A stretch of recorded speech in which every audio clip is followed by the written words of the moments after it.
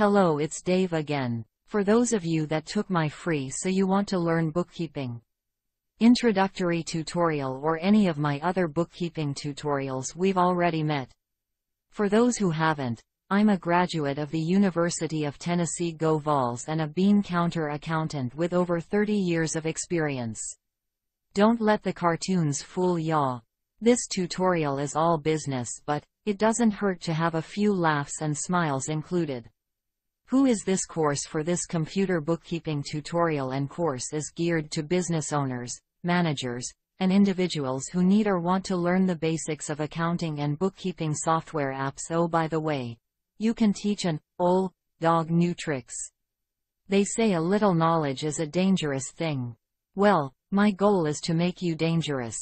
Prior knowledge needed: how to operate a computer, how to use a mouse and keyboard, basics of your computer operating system Windows, Mac, how to select and run programs. Apps not absolutely necessary, but some basic bookkeeping and accounting knowledge would be helpful. See my introductory and special journals tutorials. What's covered? Just like Goldilocks and the Three Bears, we don't want too much information or too little. We want just the right amount. That's what I aim to do. No, in this course you won't learn how to assemble or repair a computer or how to write computer programs.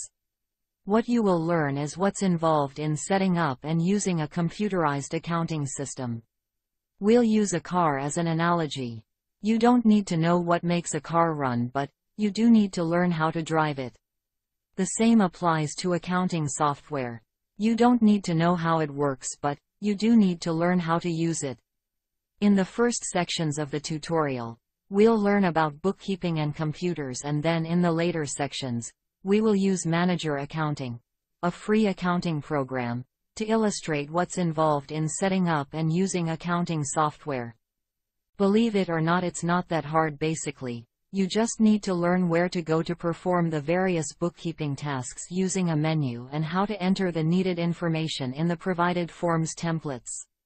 You also need to learn where to go queries and reports to view or print the financial information needed by your business. I'm not going to reinvent the wheel. I've used the manager guides and added my own tidbits in some instances for additional clarification. Note: while not absolutely necessary, I recommend downloading and installing Manager Accounting to practice the sections discussed and explained. This computer accounting tutorial is organized by sections below or links to the different sections. Section 1, Bookkeeping Basics. These sections introduces you to accounts and what tasks a bookkeeper performs. Section 2, Introduction to Computer Accounting. These sections discuss a manual and computerized accounting system, present a brief history of computers, and discuss accounting software and what's involved in setting it up. Section 3, Manager Getting Started. These sections discuss and explain Manager's features, the available versions, and the guides and help provided. Section 4, Manager Setup. These sections explain how to add and back up a business and the steps to follow for setting up the Manager software. Section 5, Manager Settings. These sections discuss and explain the infrequent tasks that the Settings tab is used for, such as setting up and maintaining a chart of accounts. Section 6, Manager Menu Tabs. These sections explain how Manager uses tabs modules to perform the various accounting tasks needed by a business.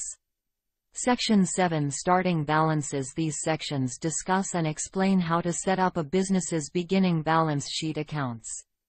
Section 8, Tab Listings, Forms, Defaults, Tasks. In these sections we revisit Manager's tabs. We will review, discuss, and provide examples for the following. Tab screen listings that display information and allow users to add, edit, delete, view, clone, copy to, and print information and transactions. Tab form defaults that allow users to set default values for fields for form templates.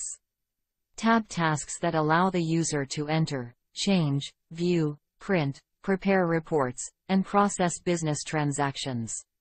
Tab functions that allow the user to batch view, batch create, batch update, batch delete, copy to clipboard, and set form defaults. Section 9 Reports and Queries. These sections discuss and provide example of reports supplied by manager and the ability to create custom reports.